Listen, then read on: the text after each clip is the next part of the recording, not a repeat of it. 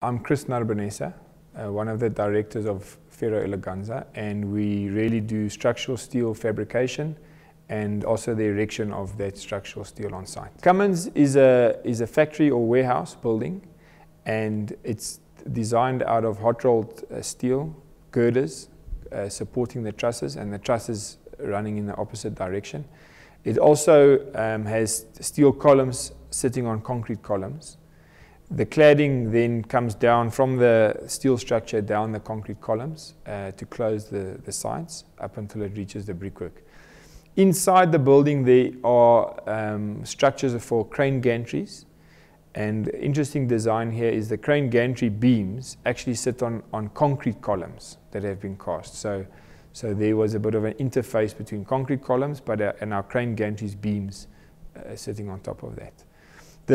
All the facades are done out of Metsec purlins and girts, and there was quite a challenge because of the beautiful facades that it has, that all different shapes and elevations, pop-outs, raised roofs and things like that. So it was quite a complex roof structure. The challenges on this project really started right at the beginning with the detailing of this building. Because of these different steps in the facades, the raised roof in the middle, raised monitor, and the final picture that the client or architect really wanted on the facade side really created the challenge of getting the detailing correct, that we have these correct steps in the building.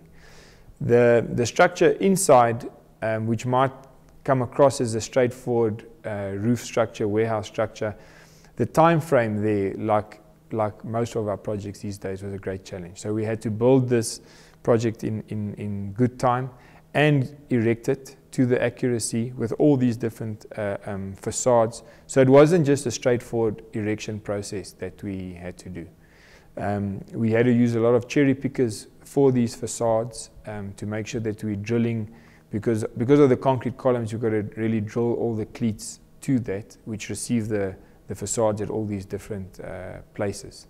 And I think, but yeah, we also successfully managed all of that. Like I was saying, the roof structure might come across as pretty straightforward. As we mentioned now, we struggled with the facades. But what was quite interesting is this design of the concrete columns and the crane gantry.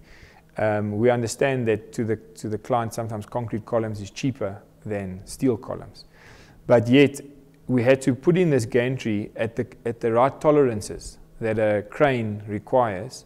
So your crane's tolerances onto your crane rails, onto your crane beams had to be done with concrete columns, and the concrete columns tolerances are not the same as steel.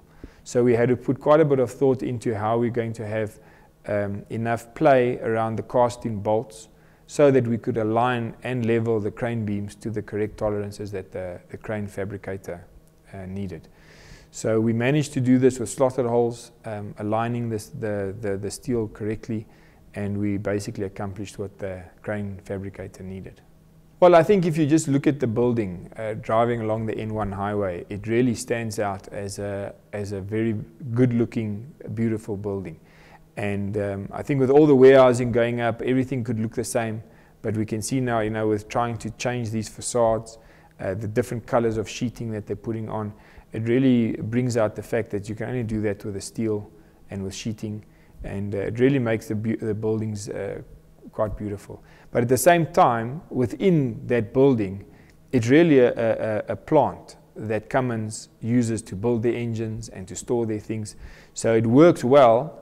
But at the same time, it's a good-looking building to the outside. I think that the fact that the team was able to accomplish what was required, building this building in the time frame that they wanted, and also just the overall picture that it gives. It's warehousing in the middle of Midrand, across the road from Mall of the North. So all the buildings there are beautifully designed, and here you have this factory that really stands out as one of the best-looking buildings. So we're proud to be part of that.